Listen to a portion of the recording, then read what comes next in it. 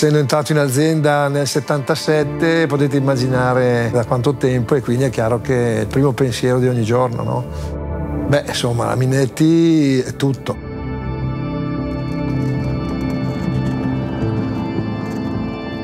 Ci sono molte aziende familiari, molti figli di imprenditori o nipoti, come nel nostro caso, che hanno vissuto situazioni analoghe.